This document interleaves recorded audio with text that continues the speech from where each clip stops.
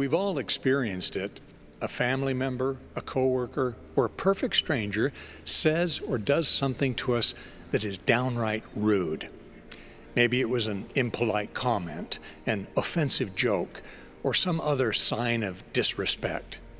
Yes, we've all been on the receiving end of such incivility, and perhaps from time to time, we've even been on the giving end. Why does this happen?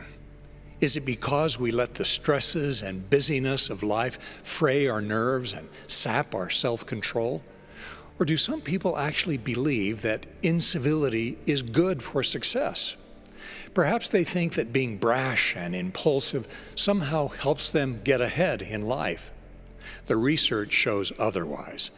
Georgetown University professor Christine Porath, who has researched civility for many years, found that people who are civil are viewed as better leaders, and their civility lifts the people they lead, resulting in more productivity and more creative ideas.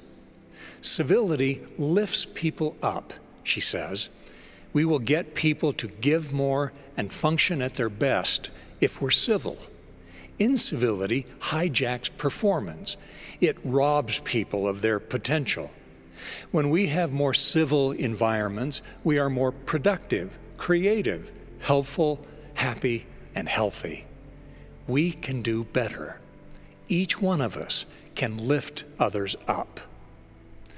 To do that, there are some obvious behaviors we ought to avoid: criticizing, mocking, or ignoring others.